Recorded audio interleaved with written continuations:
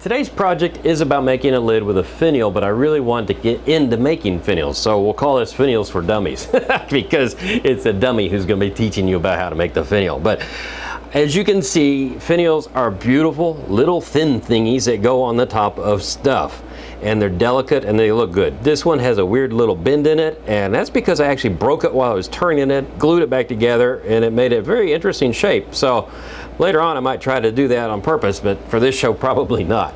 But as you can see over here, finials come in all shapes, sizes, forms, and everything, and it's really interesting on the shapes that you can make and the designs and the different woods you can use. These are some Christmas ornaments that we made a long time ago for PBS, and you can see the shape and how it looks. Over here we actually have a DVD on making this ornament. It's several different projects in one, and kind of went finial crazy on it.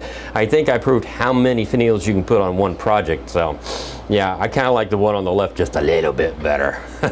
It has fewer finials. That's all maple, but if you come down to here on the Banksia pods, you can see I'm using ebony.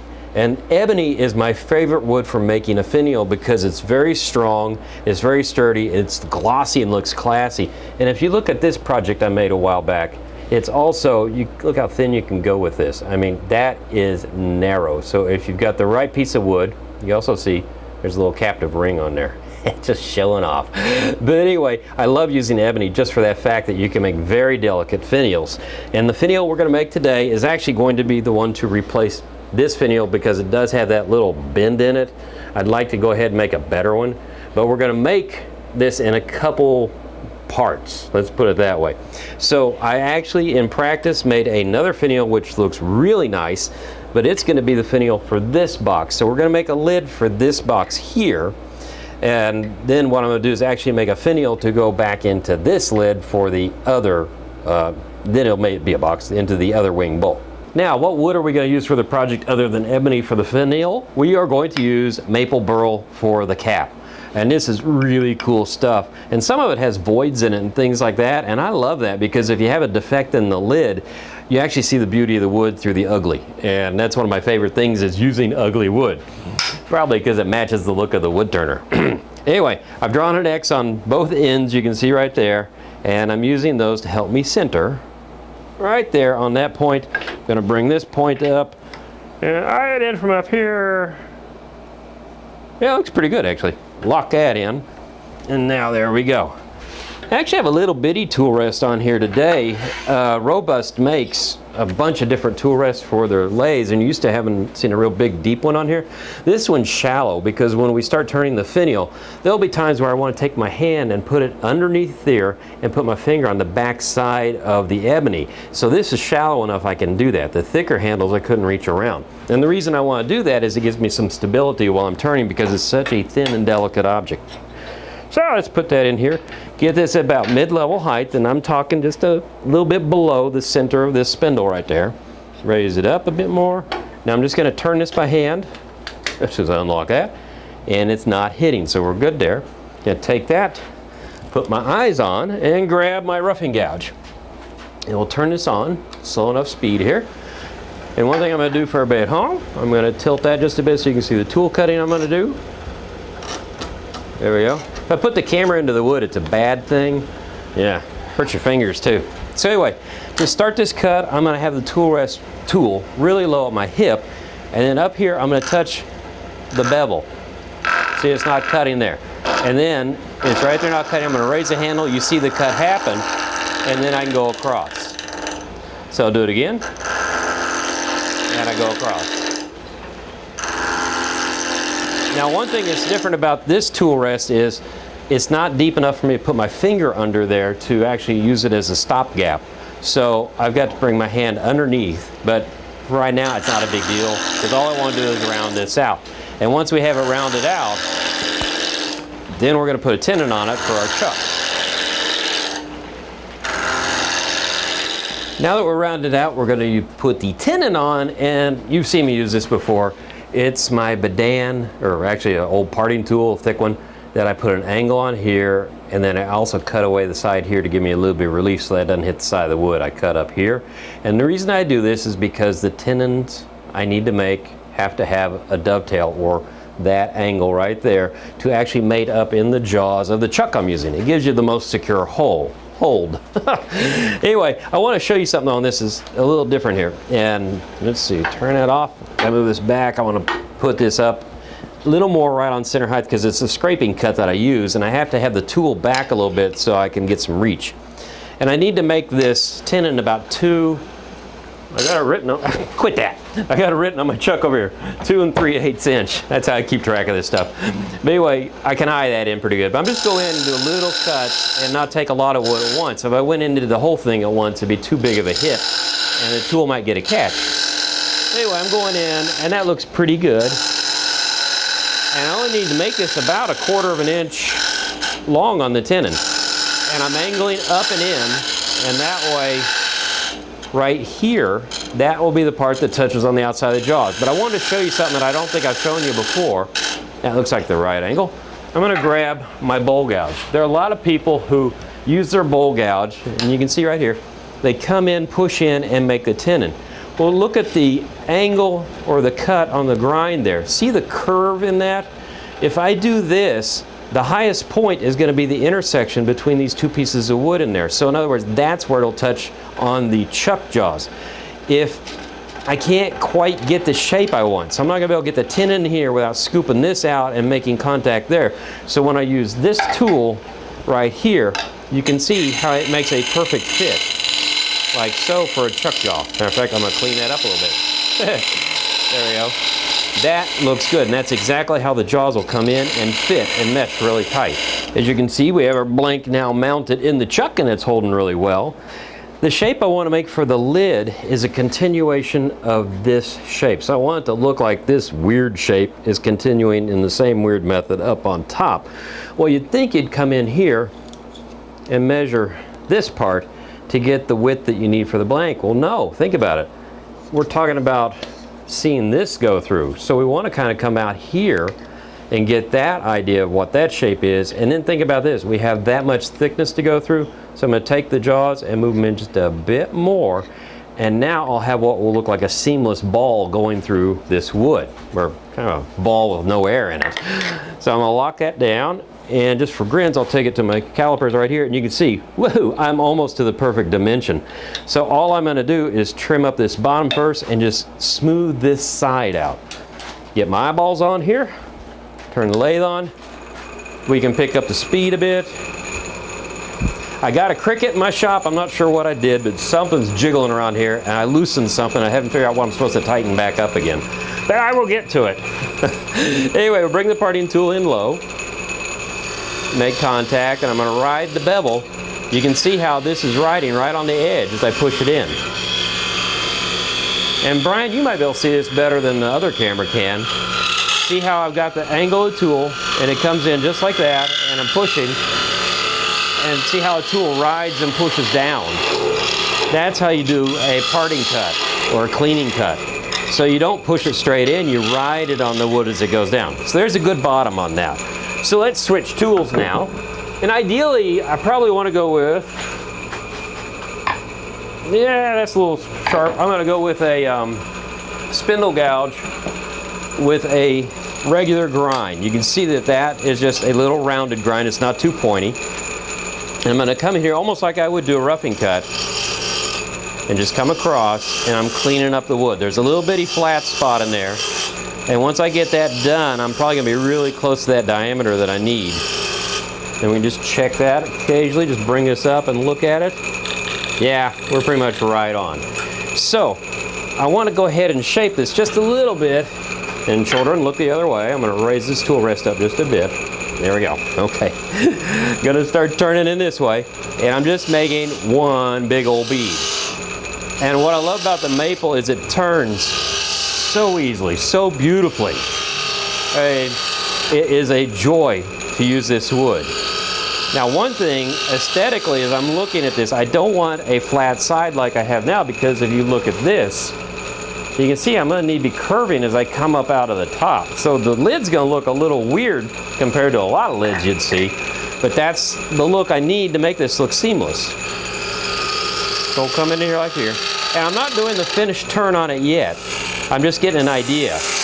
Now as I make this cut here, I have my thumb up here really tight to keep it from kicking back, because that's a skate. That's a big skate. So that's what happens when you don't have it right and you push it in. So you want to bring the tool like this. It starts to cut, you rotate it open, and it works. So you take the cut, the point's going in, and now you rotate it open. So you don't want to come up here because you've got a broad edge touching the wood and it wants to run across like so. So anyway, the next thing we want to do is we're going to start establishing a little bit of a lip to go down in there so the lid will sit right. Now we're ready to do the lip, but one measurement I do need now is I gotta loosen this whole thingy. Bring this in. I want to get the inside diameter of here because this is where the lip is going to go in on this lid, right? So that looks good. And I want it to fit tight, so it's going to take a little bit to track down the size. Here we go. It's just a gauge. You think I could work it, right? Okay, so this is a, I don't know, it's a 2 and something, whatever. I'm not giving you any measurements on this because whatever system you're using is going to be different and a different size. So I'm going to turn this on. I've got one of these points dulled off. That point's dull. This point is sharp.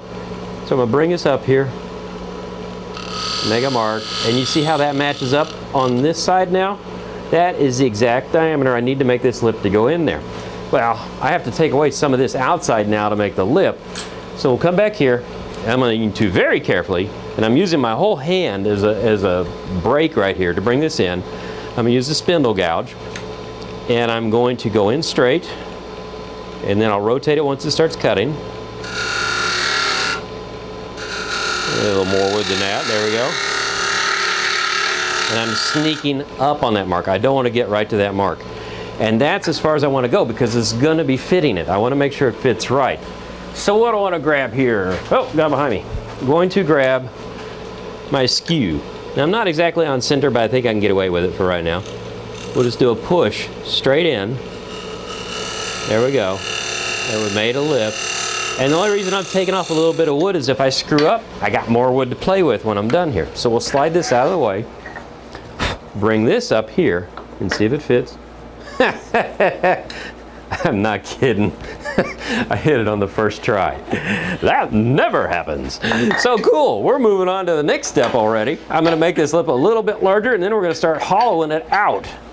So let's get this in place. Turn her back on, come back in with this tool. Now, this lip I'm making right here, I want to make sure that it goes in a little bit too, so the outer edge of the lid sits and meets on the outer edge down here. You want to meet on the edge. If you have it meet right here at this lip, it's going to raise up and you'll see a gap between the lid and the surface here. So, just very carefully come in again, make another cut. You could use any tool you want to do this. I mean, you could use a bowl gouge. You could use a parting tool, but I don't like using a parting tool because it tears the grain out of it. This is a nice slicing cut once it gets going, and so it doesn't tear the grain. This is an area that I do not want to be sanding in, because once you start sanding, you start hitting your tenon, and you reduce the diameter of the tenon, and so it doesn't fit as well. So anything I can make really clean cut right here, I'll touch with maybe 400 grit sandpaper, and I'm off to the races.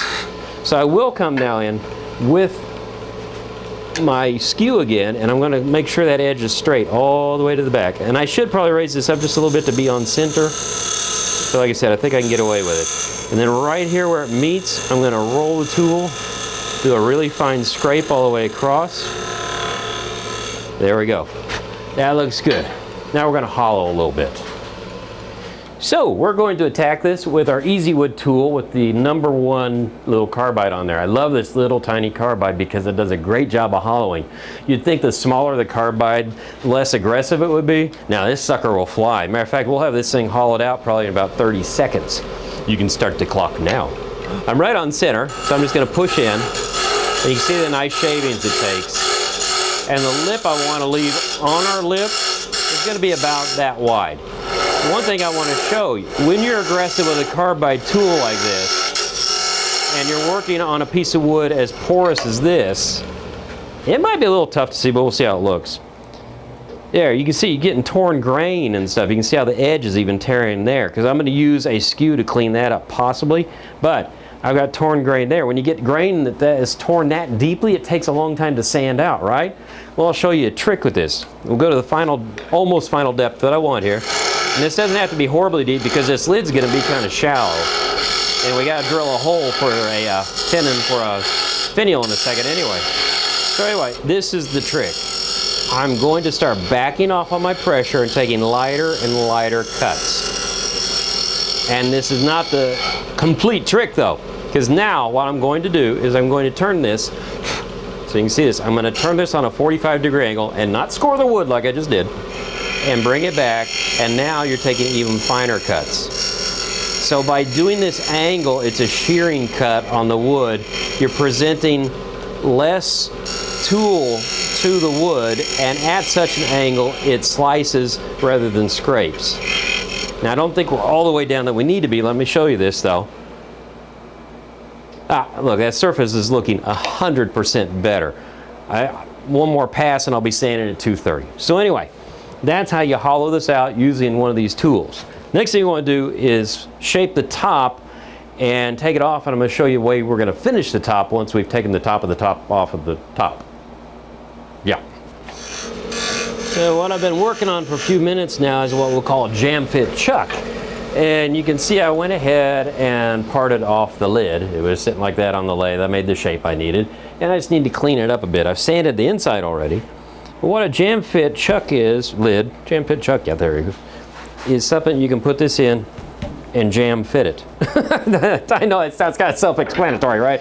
But, oops, went the wrong way. Yeah, it's never perfect. Use that. I try to make the recesses shallow enough that when I put this on, the edges don't touch. And so I'm a little bit off here with it. I'm just trying to get her centered right. But once I get this jammed in there, the cool thing is it will hold it really well while I come back now. And I'm just going to turn that little nub off. So it'll come here, and I'm going to use my spindle gouge. We'll lower that down, turn this on. A little wonky, but that's okay. And when you do this cut, you push into it, so the tool is actually helping hold it on. So I'm going to do this cut, and once this is rounded, I'm just going to make, or sand it just a little bit, and you've seen that before, so I'm not going to bore you with it. And then we're going to move on to having some fun with a finial. Now I went ahead and took my ebony blank, and turned it down to a cylinder, and you'll see I have a tenon on this end, but not a dovetail, because I don't have any dovetail jaws. I don't think anybody does that are small enough to hold this. So what you do is the inside of this chuck has a hole through it, so you can literally pass this tenon into there. And since I made a cylinder, it's going to grip on all points. So once I find my there it is, my wrench to tighten it, I'm going to lightly tighten that. Then over here, take that out, I'm going to then advance the quill and put that point right in the hole that I had there before, because all I'm doing is centering it up, because now I'm going to come back over to here and just crush the bejesus out of this so I have a good tight hold. So once I have a hold like that, we can actually start turning on the ebony. But I want to show you something we're going to use in the process of this. Right now I have a live center here in here, a standard one. But this came from one of my friends at rubberchucky.com. Great name, I didn't make it up. These are finial, I don't know what you call them, live centers basically. These don't spin. This is all solid. It goes into your tailstock. But those things right in there are ball bearings. So they rotate. So let me see, you'd think I would have had one handy. Let me grab one over here. Do the limbo. So this will insert into here, and so that goes in there, and then there's a bearing there, so this rotates. Now why is this important? Because when you're working with something this thin and you're trying to turn it over here and you're using a big old live center, well, this thing's meant for pounds of wood, right? So it takes a little bit of momentum to get it turning. Plus, as this is sitting in here to make this cut, you have to leave this butt of wood on here the whole process, and then come back and do the finial at the very end, which is kind of a pain. You'd like to do that first and work your way back and not have to worry about it. Well, that's where the rubber chucky comes in, because you can actually insert that in there once you establish the tip and then continue turning. I thought it was a crock. The first time, that's when I made my broken one. The second one, I got the hang of it. It really works pretty cool. But the other issue is when you spin this up, this thing's big and heavy. If you have something really thin on there, this won't pick up speed as fast and snap. This is very lightweight, very little drag, and it won't snap when it starts spinning. So that's pretty cool. So anyway, let's get started on the end. The tool I'm using is going to be a very swept back 40-degree angle spindle gouge, because it works best for me in this situation. Anyway, I'm just going to remove some of the bulk wood. One thing to keep in mind too is right about here is where that point from the live center comes into the wood, so my finial tip is going to be this way of that.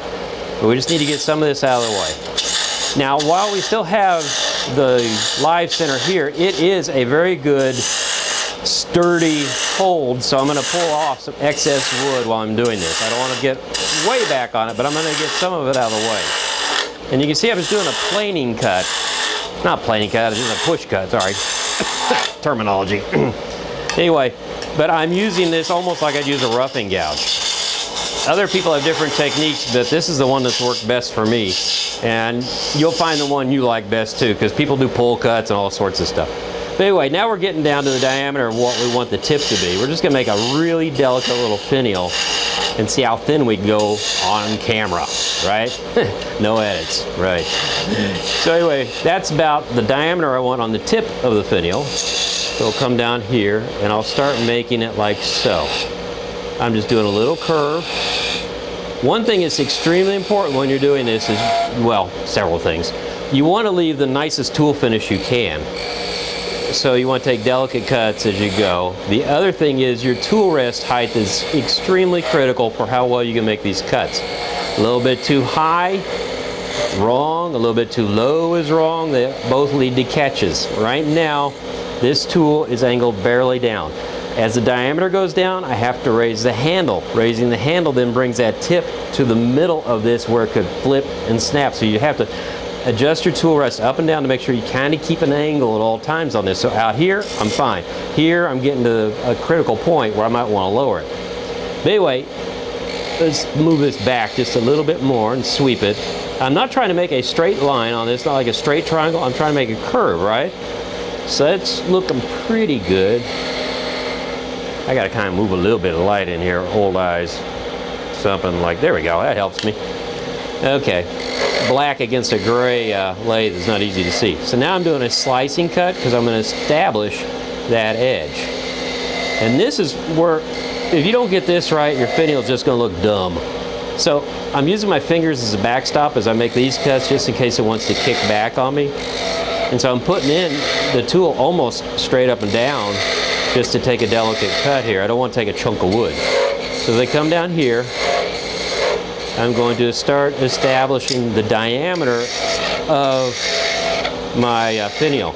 I want to get about a 1/4 inch of this established before I put my rubber chucky on. But as always, with any turning, always use protection. How they came up with that name, I do not know. So you can see I'm torching my edge there a little bit, but let's get this diameter down a bit.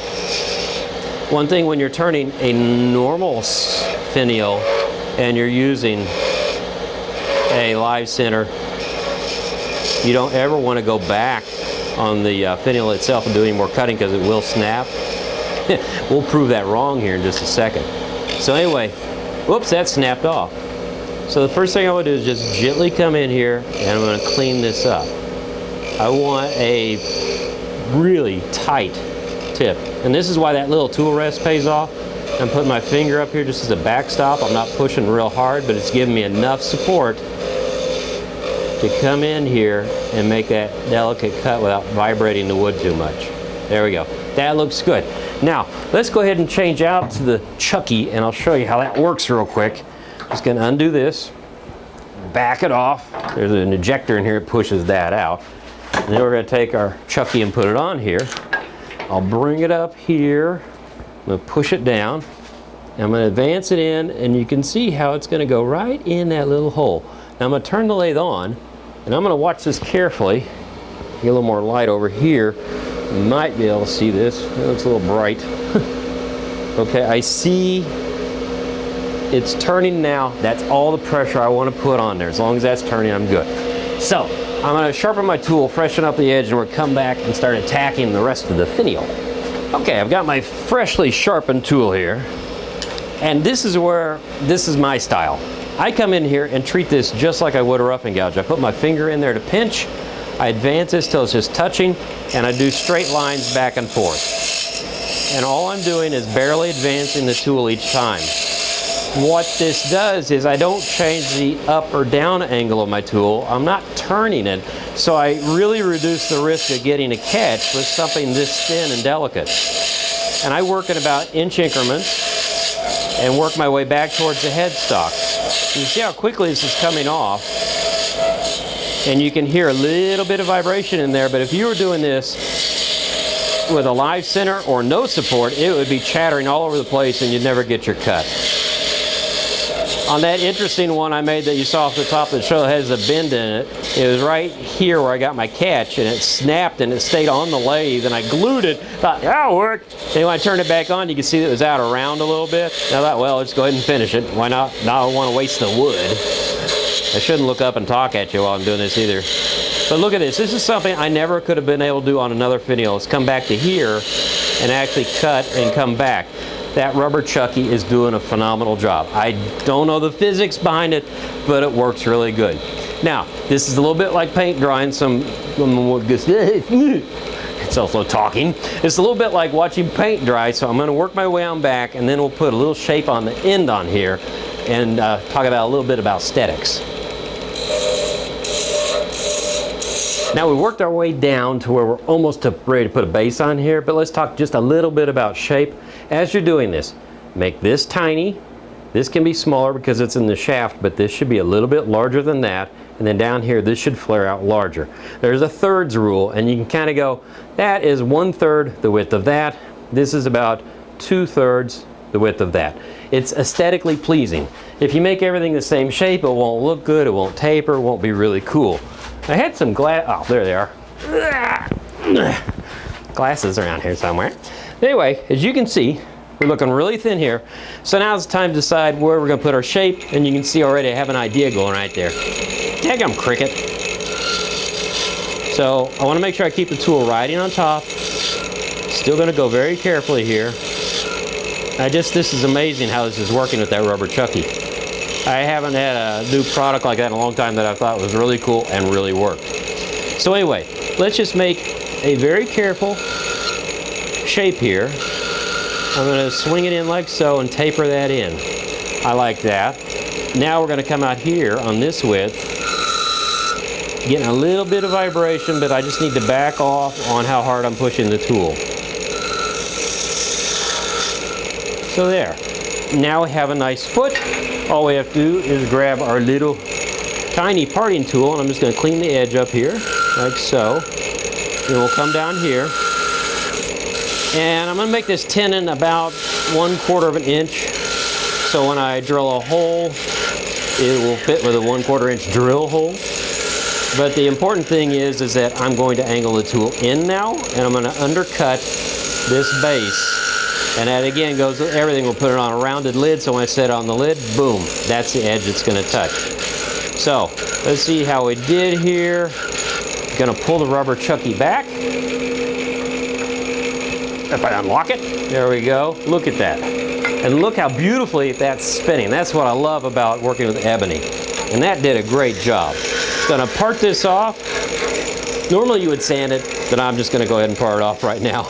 And now we've done that, we're going to show you how to mount it in the lid, and then we're done with our finial. Okay, well, how are we going to drill this to where it's going to sit up straight? Well, the cool thing is, look at that, it sits in an angle, right? So we'll keep it at an angle, just put a little pressure on here. The big thing is, don't drill through the lid. That'd be bad. There we go. I think that's enough. Yeah, looks good. Okay, let's take it over here.